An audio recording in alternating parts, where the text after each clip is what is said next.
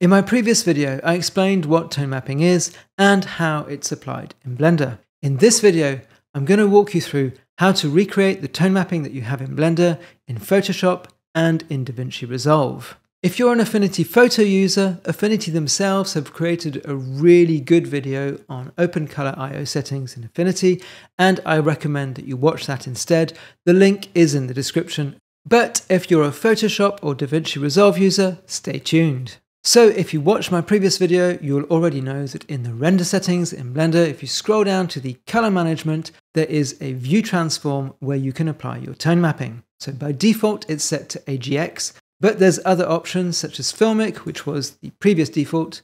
And as you can see, it looks very, very different when you have a bright and saturated scene such as this one. And in fact, this is exactly why AgX is now the new default, because the results are a little bit more subtle and more natural looking with far less saturation in the bright highlights. And if you export your renders in a low dynamic range format such as 16-bit TIFF or PNG or JPEG, this tone mapping is simply going to be baked into your renders, and when you open them in your post-processing application, they are going to look exactly the same as they do in Blender. But if you export in a high dynamic range format such as OpenEXR, that is not going to be the case.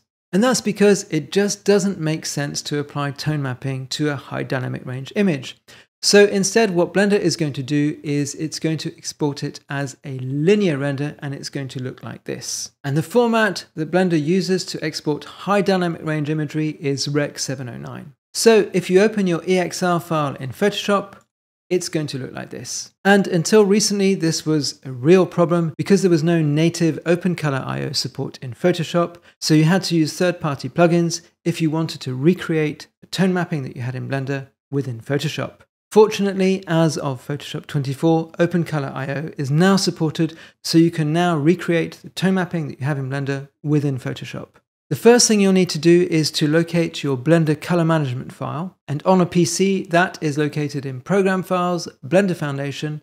Locate your current Blender version, go to 4.5 in this case, Data File, Color Management, and here you'll find a file named config.ocio. Select this file path, copy it to the clipboard, return to Photoshop, go to Edit, Open OpenColorIO Settings, and in this dialog, go to the default configuration.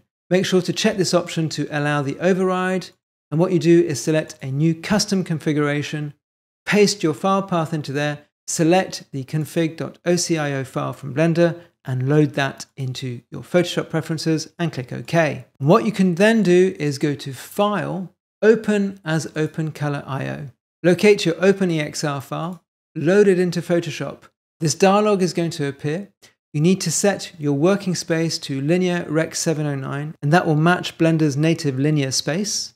Set the depth to same as original and leave the input settings as linear Rec. 709 and click OK. And that is going to load your OpenEXR file as a smart object. From here, if you go to Window, OpenColorIO, that's going to open this OpenColorIO panel, and you'll notice that we have a view setting, which by default is set to standard, and that matches the standard view within Blender. But if in Blender I change the view transform to AgX and then return to Photoshop, you'll see that I can also set that to AgX, and now it's going to match Blender perfectly. One thing to note is that if you're working on a PC, you should leave the display setting to sRGB, but if you're working on a Mac, you should set it to display P3. Now, you might have noticed that in this panel, we don't have the looks that are available in Blender, but those are really easy to recreate with exposure and gamma controls. So if I switch back to Blender and just set the look to say punchy, and then return to Photoshop, I could use these sliders to try and recreate that look. However, I don't recommend that because that won't be exported when you then convert that file to a lower bit depth. So instead, what you should do is just to create an exposure adjustment layer, and then I'm just going to manually reduce the gamma to 0.8. And if I compare that to punchy in Blender, you can see that we've got a pretty close match. I just reset this panel because the next thing I'm going to show you is how to export this document at a lower bit depth. And the way you do that is go to Edit, Duplicate to Profile, making sure that the settings on the left-hand side match the ones that you have in your OpenColorIO panel.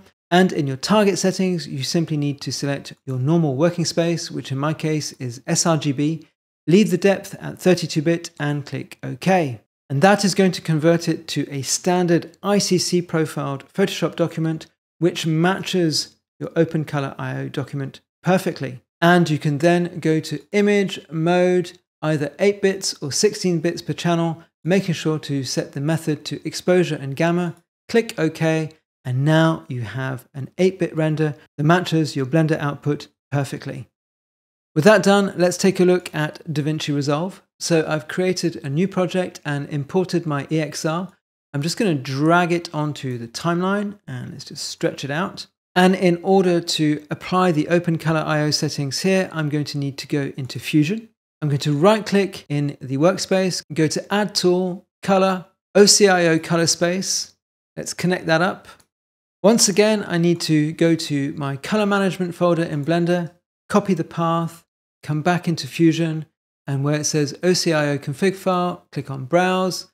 Let's just paste that file in and select the Blender config. With that node still selected, you need to set your source space to linear Rec 709 to match Blender's linear internal working space, and set the output space to AgX, so you'll need to scroll down to find that. And the one you want is AgX base sRGB. And as soon as I do that, you can see that our viewer node matches what we had in Blender. And a nice touch is that in Fusion, you also have access to the same looks that you had in Blender. I'll just reset that back to none and return to the timeline in Resolve.